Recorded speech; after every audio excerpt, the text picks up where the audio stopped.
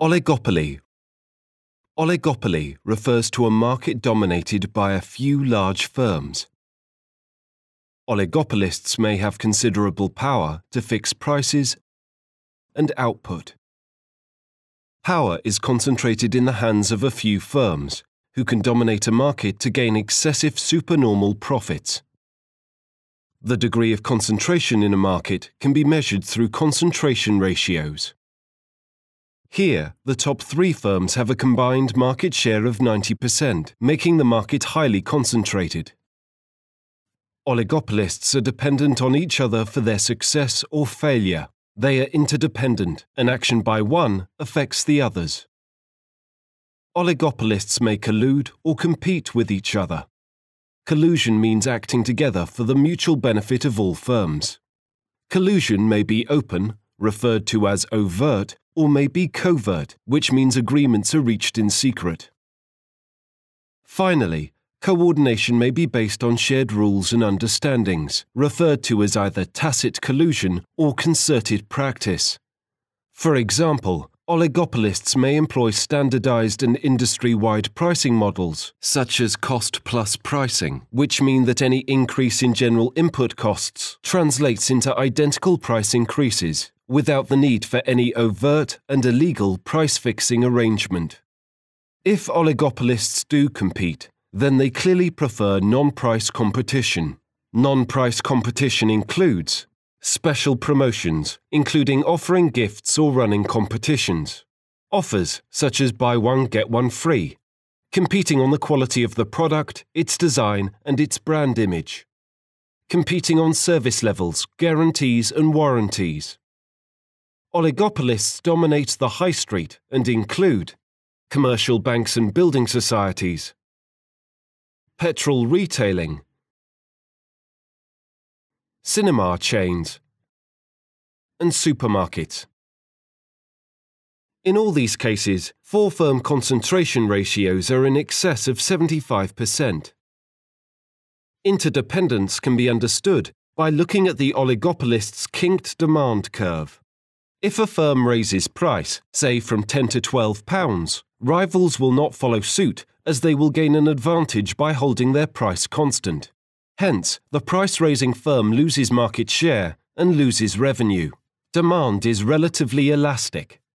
Reducing price may lead to retaliation, as rivals are forced to drop their price to maintain their market share. In this case, demand is relatively price inelastic. Revenue is maximized at price P. Profits are maximized when marginal cost equals marginal revenue and are also maximized at P. As marginal revenue falls at twice the rate of average revenue, the marginal revenue curve is split. Any change in costs does not alter the oligopolist's profit-maximizing position, hence price tends to stick at one price.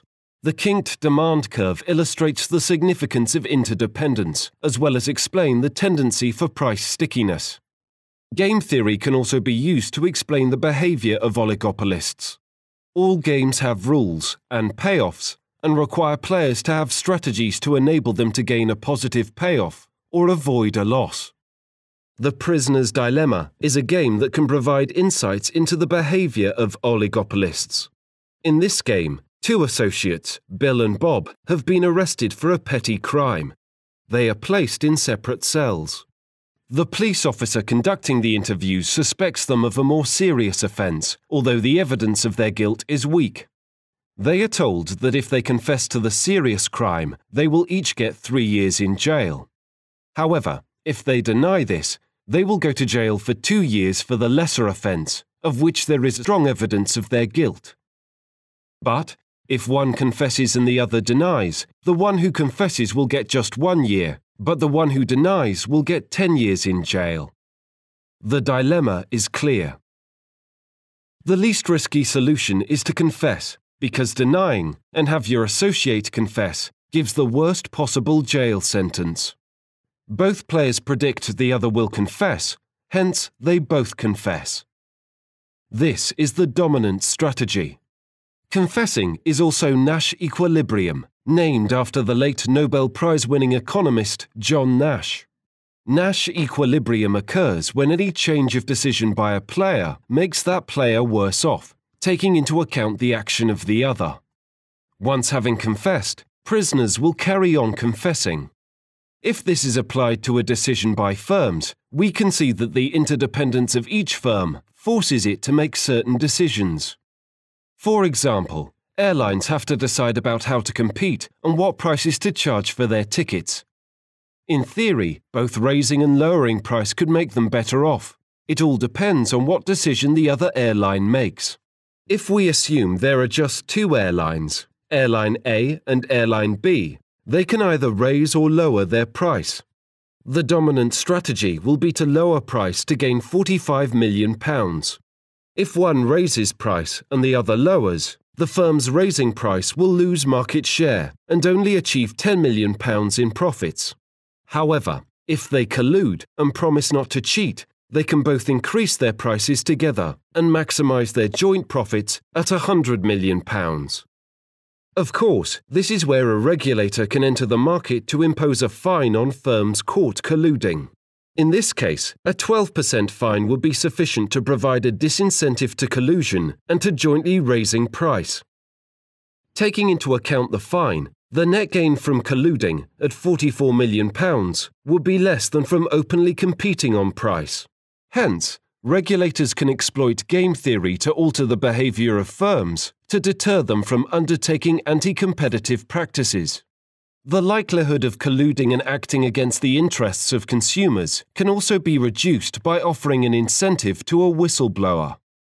What is clear is that, as Adam Smith noted in the late 18th century, people of the same trade seldom meet together, even for merriment and diversion, but the conversation ends in a conspiracy against the public or in some contrivance to raise prices. Modern economic theories shed much light on such price-fixing behaviour, as well as provide regulators with a toolkit of concepts and strategies to enable them to understand it and deal with it. To see more videos, go to www.economicsonline.co.uk.